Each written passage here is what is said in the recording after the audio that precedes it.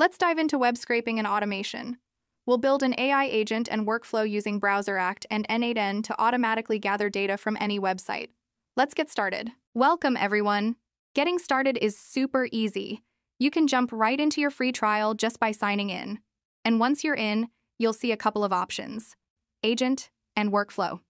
Let's begin by exploring the Agent feature first. When you click on Agent, the system will ask you for a name and a description. Feel free to name and describe your agent however you like.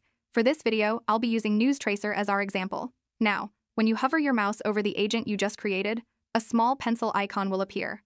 Clicking on this pencil lets you easily change the name and description whenever you need to. On the next page, your first task is to give your agent a clear set of instructions.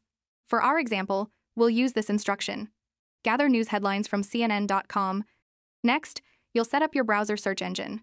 This is where you can specify important details like the location, time intervals, and the maximum number of results you want. You'll need to configure your agent's settings.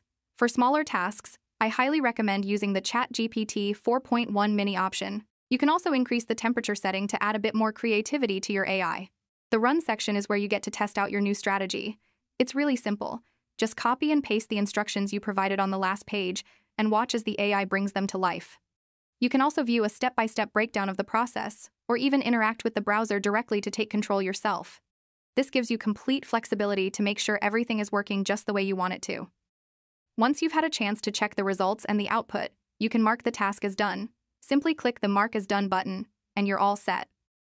Let's head back to the main page to explore the incredible possibilities of workflows. Just as we did with the agent, you can easily create a new workflow. Once it's ready, go ahead and click on the one you just made to get started. In your workflow, you'll see two nodes: Input Parameters and Start. For this example, we won't need the Input Parameters node. Inside the Start node, you'll find the browser settings, and you can easily change the location to whatever you'd like. For this news tracing project, we're going to use three essential nodes: Visit Page, Extract Data, and Output Data. In the Visit Page node, you'll define your target URL. For our project, that will be cnn.com. Next, you'll want to add an Extract Data node. This is where you tell the agent what information to look for on the page. Since we only need the news headlines, you will define that here. Finally, we'll use the Output Data node. Here, you get to choose the format for your data. You can set it to a JSON data structure to keep your extracted headlines neat and organized. To test the workflow, simply click on the Test button, then click Start. You'll see a live view of the workflow, the browser, and the output on your screen. On the right, you'll be able to see the working nodes in real time, giving you a clear view of each step. Once the process is finished, all of your data will be visible. You can even download it directly from the Output section. When you've checked the data structure, it's ready to go for automation. Go back to the main page, copy Workflow ID, then click on Integrations and API. Then click on API Key and create a new key. A quick pro tip here: I highly recommend not using a single API key for all your workflows. This helps with security and keeps things organized. The Workflow API section will give you all the instructions you need for connecting your API. The instructions for the base URL and authorization are given at the top. For our session today, we'll focus on using two key APIs: Run Task and Get Task. Each section contains the necessary data you need to correctly call the API.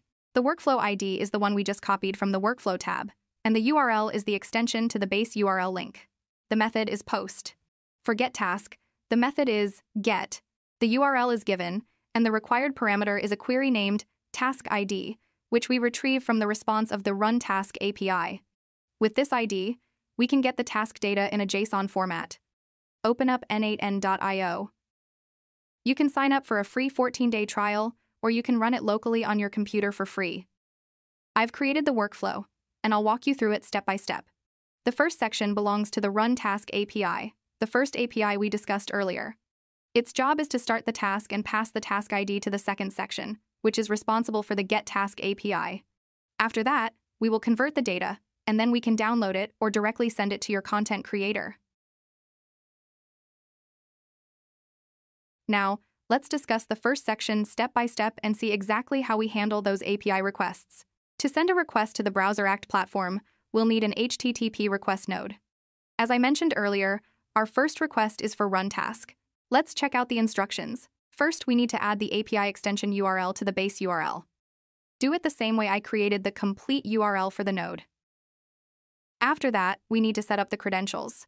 Choose Generic Credential, and for the type, select Bearer Token. Next, create a new credential and simply paste your API key into the token field. Don't forget to save it. You can use this same credential for your other requests too. Now, we need to fill out the API requirements. As you can see in the instructions, we have a required body named Workflow ID. So, in the HTTP node, simply switch the body on and set the content type to JSON. For the body, use the field below. Then, for the name, copy the exact name given in the document, and for the value, paste the workflow ID you copied from the workflow page. Make sure the method is the same as the document, and now we can test the node. As you can see, the API responded with the task ID we needed. But what if the connection is interrupted or the API doesn't respond? For that, we need to add a logical if method call. We have two conditions. The first is that the field named error does not exist, and the second is that the ID is not null. Null means the ID is not available or was not received in the response. If both of them are true, we can continue. But if even one of them isn't true, we'll go to the wait node. We'll wait for 20 seconds and then resend the request. The next HTTP node is for getting the task data with the task ID. Let's check the documentation one more time. As you can see, for the getTask node, the main requirement is the query parameter named taskID. The method is get, and the URL is given. We'll create the complete URL the same way we did last time by attaching the base URL with the API path. The credential is the same, but this time, we'll switch the query parameter on. Then, select Using field below. For the name, add the exact name given in the document, and for the value, simply drag and drop the ID from the JSON input on the left the same way I did it. Now, it's ready for the test. As you can see, the output is null. Why? Because we need to give the task time to complete. The status is currently created. So, if the data isn't there, we'll need to send the request again. That's where the if node comes in. We'll configure this node the same way we did the last one. This time, we don't want to see an error, and we want the status to be finished before we continue. You can drag and drop the input, as we did in the HTTP node. Let's execute the if node. So, the status wasn't equal to finished, right? The if node will send a false signal and redirect us to the wait node. After a minute, we will try it again. Let's run the HTTP node to see if it's finished or not. This time, it gave us a different response. But the data is still empty and the status is running. We still need to wait until the task is finished. On the if node, the status is still not equal to finished, so it will redirect us to the wait node again. Okay, I've waited enough time for the task to finish its job. Now we have the output. Let's examine the JSON. It contains an ID for the task and the output. Inside the output, we have the headlines, and in each headline, we have the news headline.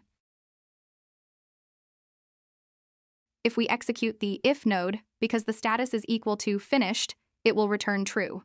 We'll let it flow to get out of the loop and continue to the next part. I use the JavaScript code. Let's break it down. First, I get the first member in the input list. Inside that member, I'll get the output key, and then the string key. On the left, you can see that the input is a list. We get the first item, which is a JSON map containing an ID and an output. It also contains other keys, like the status we used earlier. The output is a map itself, and inside it is another key named string. That string then gives us a list of maps containing the news headlines. After that, we'll pass the list into the JavaScript array. The output has few items, and each one has a key named headline. In the next lines, we'll loop inside each item of the string list. Inside each one, we'll extract the data of the key named headline and add every single one to a new list of maps. This new list will hold the news headline data inside a map with a key named news title. With this method, we can have the headlines in a single line inside Microsoft Excel. It is completely obvious that the result shown on the right side is way cleaner and user-friendly. We converted that chaotic output into a clean one. In each map, we have a key named news title, and the value for that is the news headline we gathered from the CNN.com website. Now, let's add it to a CSV file. Add a convert to file node and connect it to the code in JavaScript node. Then, select Convert to CSV, and your file is ready. Now you can send this file to Telegram or X, or download it directly. The CSV file will look like this inside Microsoft Excel or another application that supports this format. We easily gathered all 92 headlines and put each one on a single line. This allows for further modification or for you to use this file in other programs or workflows. You can automatically send your data to other platforms by adding a new node, or even share it directly in Google Sheets. You can also create a loop to have the process run every few minutes. Thank you for watching.